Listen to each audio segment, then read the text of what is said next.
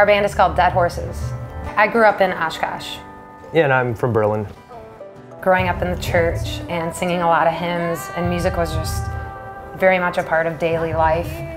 I recently saw like an old family video, and I'm probably like 2. I couldn't even talk yet, but I'm stumbling around just singing notes. In 2010, I had moved back to Oshkosh from Milwaukee. I dropped out of school, quit my job, quit hanging out with many of my friends even. It was a really hard time in my life.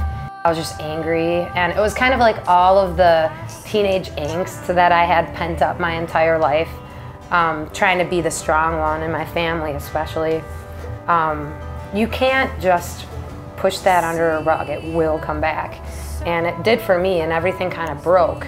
And I got back to Oshkosh and ran into some old friends of mine that I had played music with. And they had met Dan.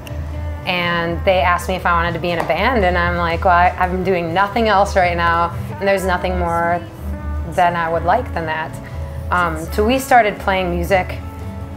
You know, it was like weekly, like $50, free beer and food, and we would just jam, and we would play all night, every night. We must not lose sight.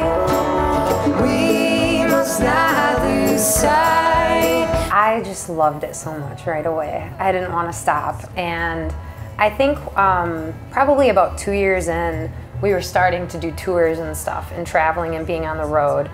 And I definitely had a point then where I was like, this is what I want to do, like realizing that you can make it work, and you have to just work really hard. There's no like magical formula to it. It's just play as often as you can, be good to people, and try to make better and better music. We had gone down to Tennessee to play a festival called Jammin' at Hippie Jack's. That's actually where we met Ken Coomer, who is a producer for our record. He was in Uncle Tupelo and Wilco, so he had a ton of experience touring in a very successful band and project, and he had a lot of experience recording as well. It's got a little bit of a Nashville shine to it, I think, but he really encouraged us to play the way that we did live.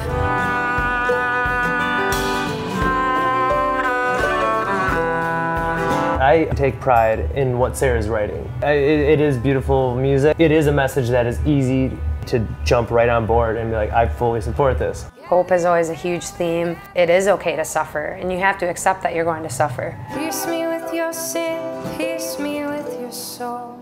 We have traveled a lot now nationally, and it's just going to be more and more like that. In mid-January, we leave for a 3-month tour, and that'll be the longest that we've done yet. I really want to reach out to everybody, and especially now, looking at what's happening in the country and in the world.